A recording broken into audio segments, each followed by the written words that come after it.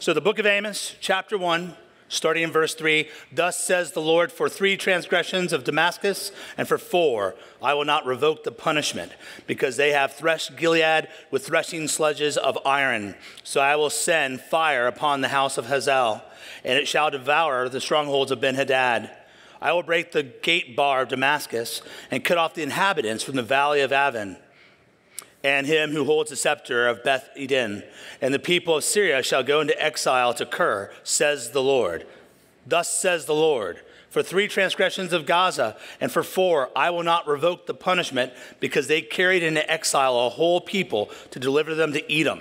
So I will send a fire upon the wall of Gaza, and I shall devour her strongholds. I will cut off the inhabitants of Ashdod, and him who holds the scepter from Ascalon.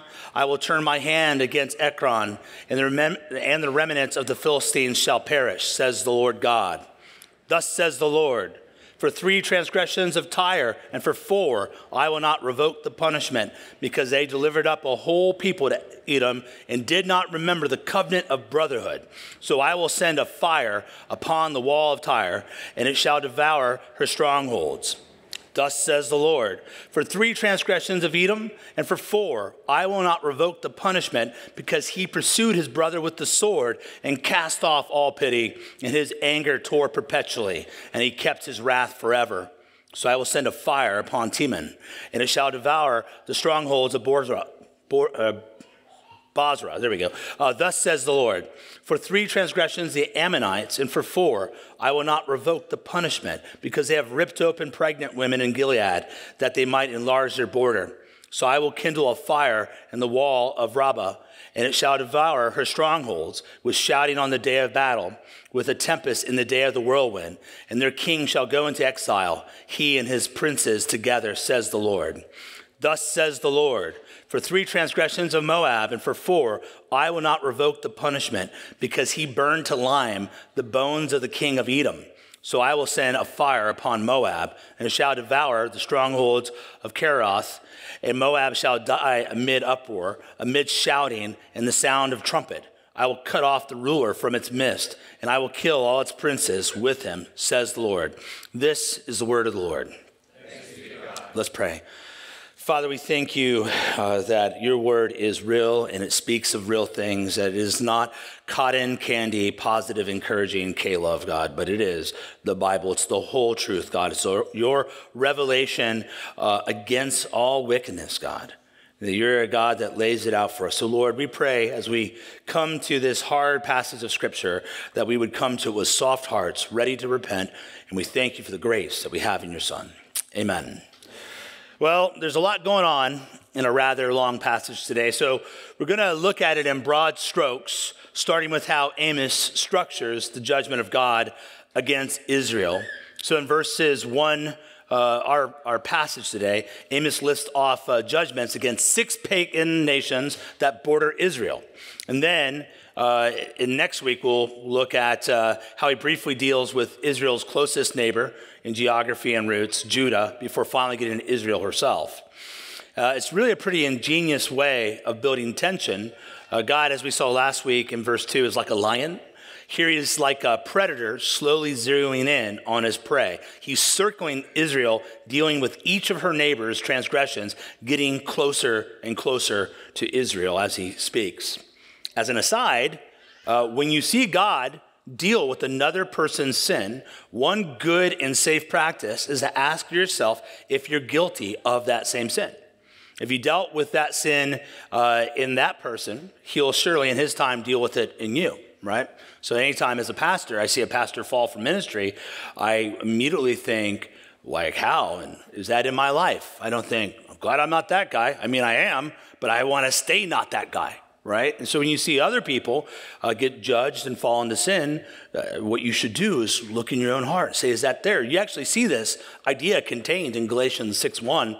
Paul writes, brother, if anyone is caught in any transgression, you who are spiritual should restore him in a spirit of gentleness. Keep watch on yourself, lest you too be tempted. Here surrounding Israel are 6 pagan nations under judgment. They should be a catalyst for Israel to take her own spiritual inventory, to keep watch on her own soul. Now, in each case, God says, for 3 transgressions and for 4, I will not revoke the punishment. Then he details aspects of this 4th transgression. Now, I mentioned last week that the purpose of the 4:3 and 4:4 formula is to stress the patience and forbearance of God. God doesn't immediately bring judgment on people or nations when they commit sins. Praise the Lord. We'd all be gone, right? He allows them time to see the error of their way and to repent. Exodus 34:6 says, the Lord, a God merciful and gracious, slow to anger and abounding in steadfast love and faithfulness. God is slow to anger. This is part of his character. He's a patient God. Now, Paul, however, warns the Jews about presuming upon the patience of God in Romans 2, verses 4-5. He says, or do you presume on the riches of his kindness and forbearance and patience, not knowing that God's kindness is meant to lead you to repentance? But because of your hard and impenitent heart, you are storing up wrath for yourself on the day of wrath, when God's righteous judgment will be revealed.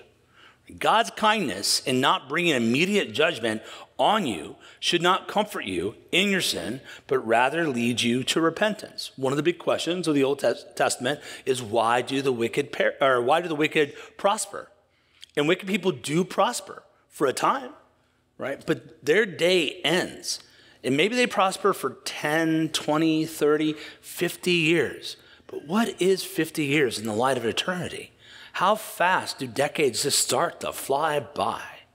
The wicked only prosper for a moment, and then judgment comes quick. So if you don't take advantage of God's kindness and repent, all you're doing is storing up wrath on that day. Israel was storing up wrath for a day of judgment, and it did eventually come. Israel, the northern tribe, the 10 tribes up north, that kingdom, judgment came. They were brought into exile, and those tribes have been mixed and disappeared, right? We don't really know what happened to them. They just got dispersed. It was God's judgment. Now, a transgression is the breaking of a code or a law.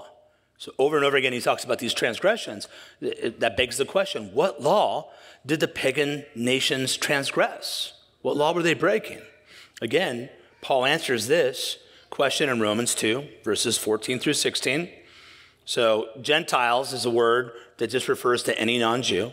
For when the Gentiles who do not have the law by nature do what the law requires, they are a law to themselves, even though they do not have the law. They show that the work of the law is written on their hearts, while their conscience also bears witness, and their conflicting thoughts accuse or even excuse them on that day when, according to my gospel, God judges the secrets of men by Christ Jesus. So everyone has a knowledge. They have a conscience. Just simply means with knowledge, right? We're born with this. We have a sense of right and wrong. Little kids, when they do wrong, hide, right? They have natural shame. There is, of course, nature and nurture.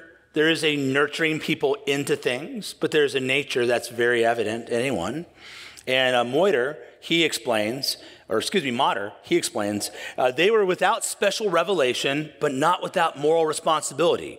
They were without direct knowledge of God, but not without accountability to God. They were without the law written upon the tables of stone, but not without the law written in their conscience. Everyone has a natural awareness of the law of God, especially in how it relates to others. We feel guilt when we steal from others. We feel guilt when we hurt others unjustly. We feel guilt when we disrespect and lie about others. That's the conscience. A lot of times non-Christians will say, oh, you think just because we're non-Christians that we don't have morality? I say, no, I know you do, and that's the problem. Right? That's the problem. You will be held accountable before God. Right? The law of God is just all the more clear, right? It's a written revelation of God. But yes, everyone has a knowledge of right and wrong. Not as perfect as when corrected and taught by Scripture, but they have it. Now, a conscience can be seared and hardened to the point you no longer feel guilt for wrongdoing. That is a dangerous place to be in. I'd argue that the conscience of our nation is dangerously hardened. right? It is a hardened place. We lack shame. It is incredible. I remember, so in a former life, I played cards for a living, okay? Long story, some other time. But anyhow, I remember someone telling me about how evil Vegas was. And Vegas is an evil place. But I remember pointing out to them that at that time, if you went to a mall, our own Eastgate Mall, this is back when people still went there. Now there's just like tumbleweeds blowing through and like it's a spooky place actually. I never know. But anyhow, I remember going there and seeing the mannequins, and they had put certain features on mannequins that I was like, why?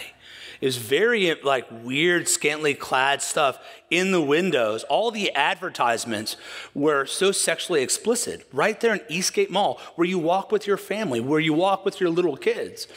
And what I was trying to explain to people, I wasn't really trying to justify Vegas. I suppose maybe I was. But what I was saying is the whole country, it has become Vegas. Right, the whole country is full of gambling, of cheating. Nowadays, social media, it's just hard to believe the stuff that's on social media or on television. Disney has a new show out that's got a mature rating. Because I don't know anyone that watches Disney stuff almost at all anymore. But our nation has just grown at ease with crassness and all sorts of just depraved stuff. We've gotten used to it. It's hard not to get used to it, right? When you see it every day. Now, these pagan nations lacked shame, right? Shame is like pain. So if you step on a nail, your nerves say, ouch, don't do that. That's a good thing, right? Now, shame is where you feel pain for doing wrong. Now, it's not good to feel shame for something like if you're ashamed of being a woman or ashamed of being a man or ashamed of being a Christian. That's a bad thing. You don't want to feel shame for good things. That means something's not right. Like if you move your arm in a normal way and it hurts, that's not your nerves working right. Something's wrong, okay? So it's shame. There's good shame and bad shame. And now we don't feel good shame anymore. And that's leading us further and further into depravity. Now, Amos organizes his judgments around these nations in a series of an increasingly intense relational couplets. Because these people may not have the law of God, but they know how you're to treat others because people want to be treated a certain way themselves. So Moiter again says, the spotlight falls not on what they may or may have not done or held in relation to God, but on what they have done man to man, specifically the barbarity of all the stuff in this. Now, the first couplet is Damascus and Gaza in verses 3 through 8. And they're brought under judgment for a sort of general cruelty. Damascus, it says, threshed Gilead with the threshing sledges of iron, or as the KJV puts it, instruments of iron. So many commentators think this is probably a reference to torture, people being killed using saws and all sorts of things. And so it's one thing to kill an enemy in combat. It is another thing to torture that enemy. This is a terrible sin. It is a terrible thing to torture people. Death is an enemy, and it's wrong for us to revel in death, right? Death happens, but we don't want, this is the problem with these horror movies and gore and all this stuff. When you watch that, it has a ability to kind of numb you. I think it's David Grossman. He is a colonel that writes, one of his big fears of modern video games is that people are becoming at ease with killing people, right? First-person shooters. And he said it actually made soldiers worse soldiers because in the line of duty, they weren't able to operate with proper discernment on when to pull the trigger and when not to pull the trigger. There is a time in war to pull the trigger, sadly. That is the nature of war. We're not pacifists. Scripture is not. Doesn't teach pacifism. But there's a sort of barbarity that we are comfortable with, that they are actively engaging. Now we're mostly consumers of it. But if you continue to consume something, it's not long before you start to participate in it. So be warned. Now Gaza, sold their entire families and villages into brutal slavery. So they just picked up these whole people as opposed to just taking the men or taking the youth. It was like everyone. And in doing so, they extinguished entire family lines. Like their lands were lost forever. Their name was like erased forever. So this is, again, a form of cruelty. Like it's especially wicked. So these nations are guilty of a sort of general barbarity, right? They lack compassion. They reveled in cruelty. And for this, the Lord burned their lands, and he ends up sending them into slavery as well. Now, the second couplet is Tyre and Edom in verses 9 through 12. They're brought under judgment for cruelty as well, but it's of a more intense sort because it's towards their own brothers. It's natural to have special care for your family and your own people. Everyone should care for, like, what do you call a man who takes care of his neighbor's kids but neglects his own kids? Is he a good guy? Right? Does it even out? Like, that's a set of kids, that's a set of kids, right? That's a positive, that's a negative, added together, and we're back at zero, right? No, he's neglecting his family, and he has to have a care for them because they're near and dear. The saying goes, right, that blood is thicker than water. So it's very natural to care for your family. I love the phrase in verse 9, the covenant of brotherhood. That just sounds cool. I like it. It's like a book title, but who has time to write books? You can have a close brotherhood with people who aren't your own blood, right? We, the church, know this to be the case. I would actually argue that the waters of baptism are thicker than blood. Because when we come to that in faith, when we're believers, our brotherhood will last forever, which is not guaranteed by blood relation alone. Proverbs 18:24 says, a man of many companions may come to ruin, but there is a friend who sticks closer than a brother. The relationships that we can have with people that aren't family is amazing.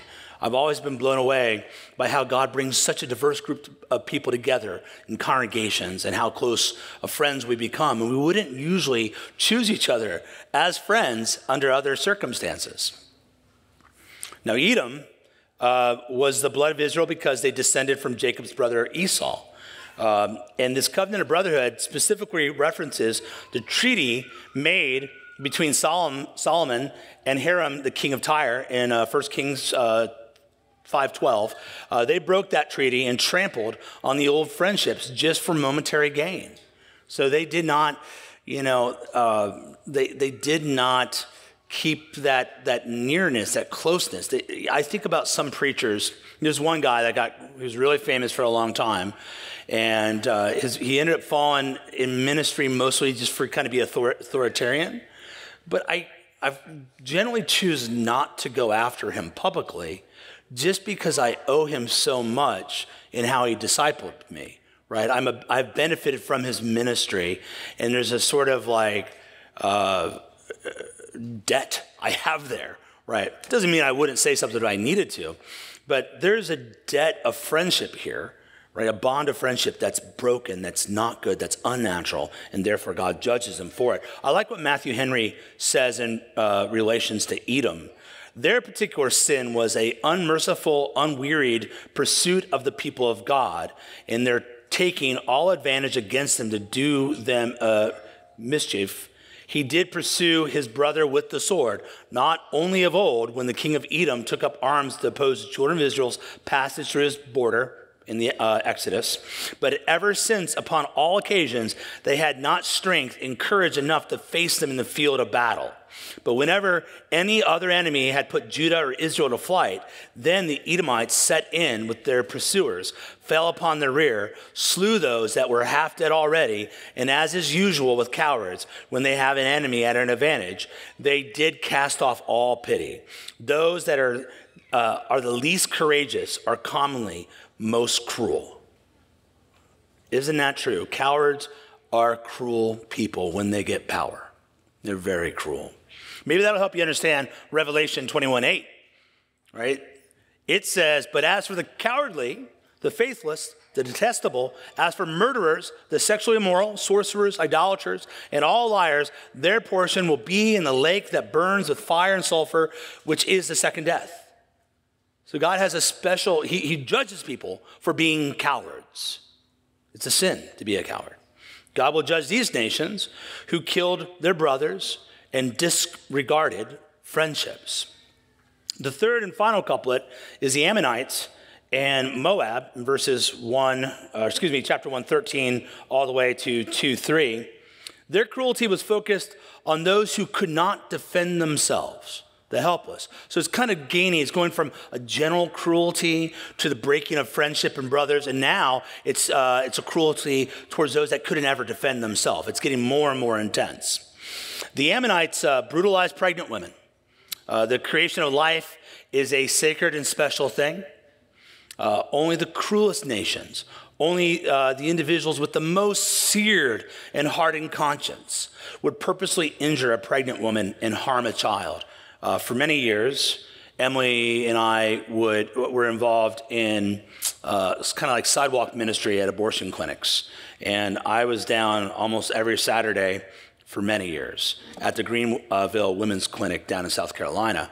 And every time that abortion doctor would come in, he would have to drive past us. And I'd stand like right on the road, so his window would be like here. And every time he passed me, he smiled. Right. And behind that building, in a dumpster, were the parts of babies. Now, I don't enjoy talking about these sort of things on Sunday, but these things are in Scripture to remind us to not look the other way. One of the purposes, when you go down to an abortion clinic, you're not going to stop people from having abortions very often. I know, I've been down there for a long time, but you are a public witness that a crime, an evil is being committed here.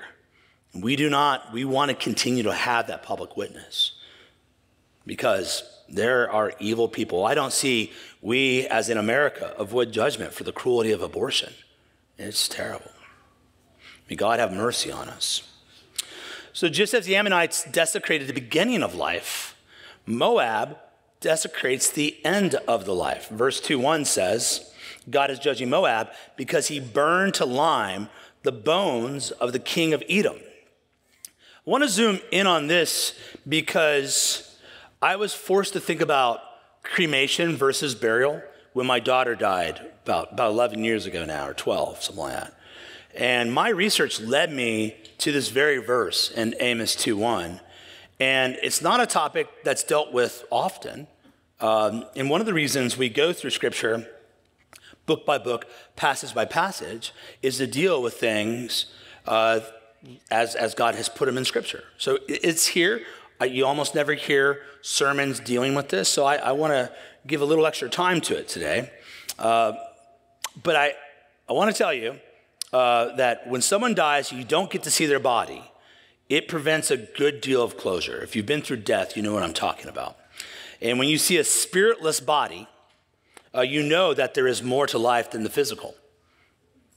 When I prepared my children for the death of their grandmother, or after the death, when they're going to see her body, I said it's not going to look human because there's part of her that is gone, that's not there, right?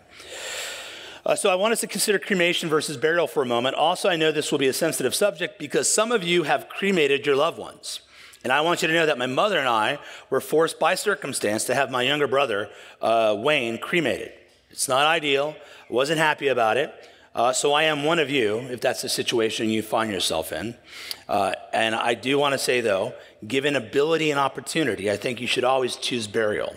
And let me explain why. First, here's what Calvin says in his commentary on this verse here.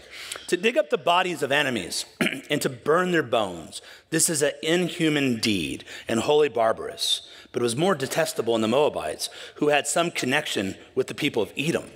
For they descended from the same family, and the memory of that relationship ought to have continued since Abraham brought up Lot and the father of the Moabites, and thus the Moabites were under obligation to the Edomites.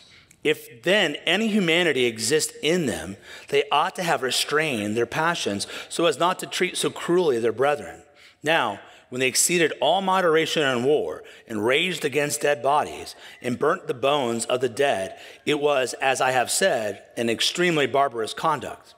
The meaning then is that the Moabites could no longer be borne with, for in this one instance, they gave an example of savage cruelty. Had there been a drop of humanity in them, they would have treated more kindly their brethren, the Edomites, but they burnt into lime, that is, into ashes, the bones of the king of Edom, and thereby proved that they had forgotten all humanity and justice.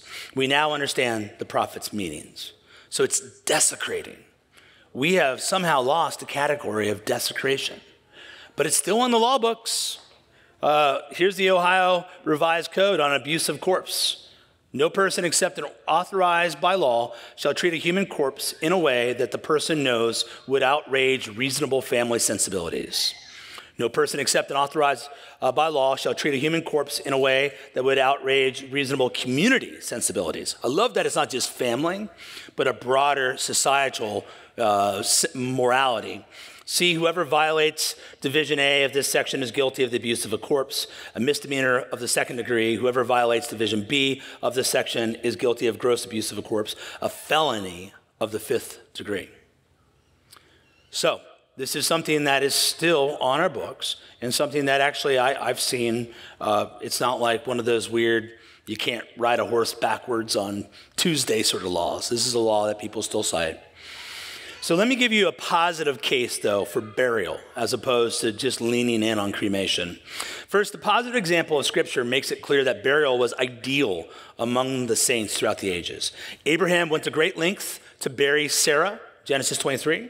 One of Jacob's main concerns is that he be buried not in Egypt, but alongside his fathers. See that in Genesis 47. It's also notable, again, the measures that Joseph takes to honor his vow to bury his father according to his particular request in Genesis 50. Joseph echoes his father's request and has his bones carried out of Egypt for burial. You see this in Joshua 24:32. So all the patriarchs made burial a priority. This priority runs throughout Scripture, with the most significant case being the burial of our Lord. Second, there's a command to bury in Deuteronomy 21, verses 22 through 23, a passage Paul cites in Galatians. It reads, "If a man has committed a sin worthy of death, and he is put to death, and you hang him on a tree, his corpse shall not hang all night on the tree, but you shall surely bury him on the same day, for he who is hanged is accursed of God, so that you do not defile your land, which the Lord your God gives you as an inheritance." This passage clearly is using the hanging on a tree as a public deterrent against such terrible crimes, but not to the point that it desecrates the body. Calvin again says, moreover, that they may take more careful heed in this matter, he declares that the land would be defiled if the corpse should be left hanging on the cross, since such inhumanity pollutes and disgraces the land. When we allow things like that to happen, it leads to a corruption of our society. We become comfortable with these terrible things. Now, third, it seems clear to me that the lack of a burial in Scripture is connected to extreme judgment. For example, there was a warning the prophet gave to Jeroboam in 1 Kings 13. "O altar, altar, thus says the Lord, behold, a son shall be born to the house of David, Josiah by name, and on you he shall sacrifice the priests of the high places who burn incense on you, and human bones shall be burned on you." Now this prophecy is fulfilled in 2 Kings 23:20, "And he slew all the priests of the high places that were there upon the altars, and burned men's bones upon them, and returned to Jerusalem." Note that the burning of bones were part of God's judgment. We see something similar in God's extreme judgment of Jezebel in 2 Kings 9:10. "The dog shall eat Jezebel in the territory of Jezreel, and none shall bury her." The same idea is often applied in war, where God's judgment is being carried out by God's people against a pagan nation. You can see this in God's judgment on the Philistines under the lead of David. "This day the Lord will deliver you up into my hands, and I'll strike you down and remove your head from you. And I'll give the dead bodies of the army of the Philistines this day to the birds of the sky and the wild beasts of the earth, that all the earth may know that there's a God in Israel." It is a judgment to have a body desecrated and spread amongst the earth. Now, again, sometimes burying people is expensive. It is expensive. It was almost 10 grand to have the most simple casket we could find, non-wooden casket, and to bury my mother right here. It's a lot of money. And I know some of you are not always in a situation where you can do that. But one reason burial is so beautiful is that just as standing out in front of a abortion clinic is a testimony of terrible things being done, buried corpses are a testimony of the resurrection to come. It is a way of confessing your faith in death, that the dead shall rise again. I just got my mom's headstone. It took a while. And Dawn Esther Foster, until the resurrection. Until the resurrection. And again shall rise, right? So it is one way, one of many ways to confess your faith. If the Lord should give you the means and opportunity, I would encourage you to take advantage of it. Now, after listing these 6 pagan nations guilty of 24 transgressions, he finally gets to the people of God, starting with Judah in verse 4 of chapter 2 and Israel in verse 6. We'll look at that in more detail next week, but let me close with this. Paul builds his argument in Romans 1 and 2 in a way that directly mirrors Amos 1 and 2. In Romans 1, Paul lists all the evils among the Gentiles, that is the non-Jews. He says they do all these terrible things. And then Amos does the exact same thing with these 6 nations. Now, this might make Judah and Israel feel righteous because at least we aren't as bad as these cruel nations, right? We haven't burned bones or done any of these things.